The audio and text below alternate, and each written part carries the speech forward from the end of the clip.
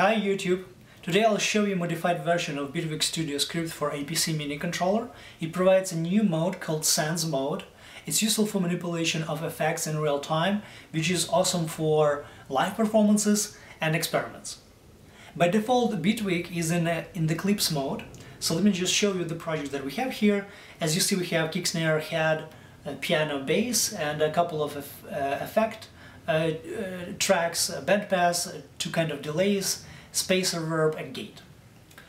So in order to activate new mode, you just hold shift and click this button over here on the controller. And now the grid doesn't represent clips anymore. It represents set of Sense in your Bitwig project. So if I click this button over here, as you see, it activated the bandpass on a kick channel. This one will activate the bandpass on snare channel, this one on head, and so on. So basically, I'll just demonstrate how it works on the grid. Then a second click will just turn it off. So it's basically always a 0% or 100%.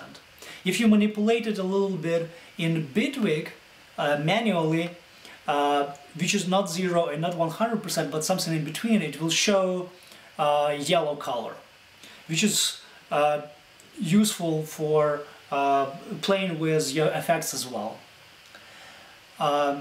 You may go back to your clips mode by clicking, by holding shift button and clicking this button over here, as it was before.